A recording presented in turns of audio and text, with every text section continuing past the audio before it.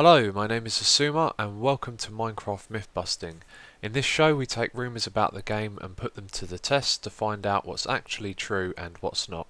If you have any myth you want to see busted, just leave a comment on this video and I'll add it to my list. This episode we are going to be testing to find out if water freezes into ice faster in the daytime or the night time. This is a commonly requested myth, and I thought as well as doing the day and night we should also be testing to see if the downfall, that be the snow and the rain, has any effect on water freezing into ice as well. So what we have here is a water tray. This holds 315 source blocks of water, and if I press F3 you can see that we're in a plains biome, and over here it's extreme hills. And this area here where our water tray is all ice plains. So I've used MCEdit to do that, which makes this area here perfect for our test. And then underneath the tray we have a clock to keep it always day or always night. So what we're going to do is the day and night test on the screen at the same time, so you can see them side by side, and then we'll do that same test again with the downfall turned on.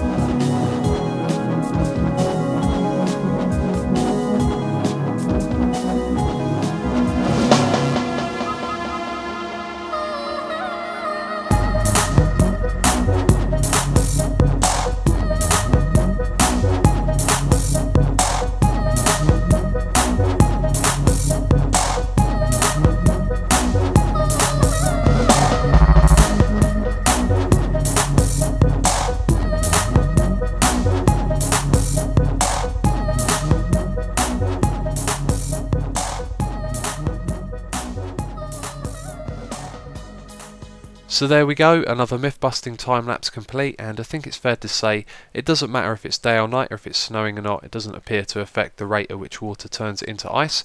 And of course we always check things against the game code, and Saigai Ryan can confirm that at no point does the game check to see if it's day or night or if it's snowing or not.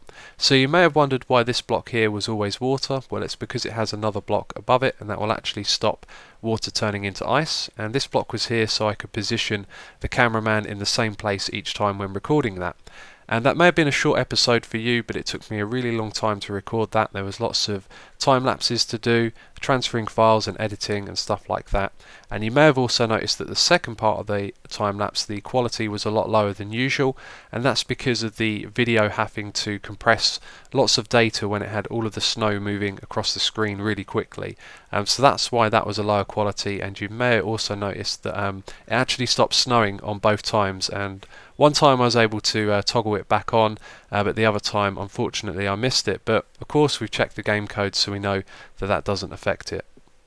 So that's it for this episode. If you have any myths that you want to suggest, just leave a comment in the comment box, and if you want to watch the previous episode or more myth busting, there'll be some annotations on your screen in a moment that you can click. So thank you for watching, and I will catch you next time.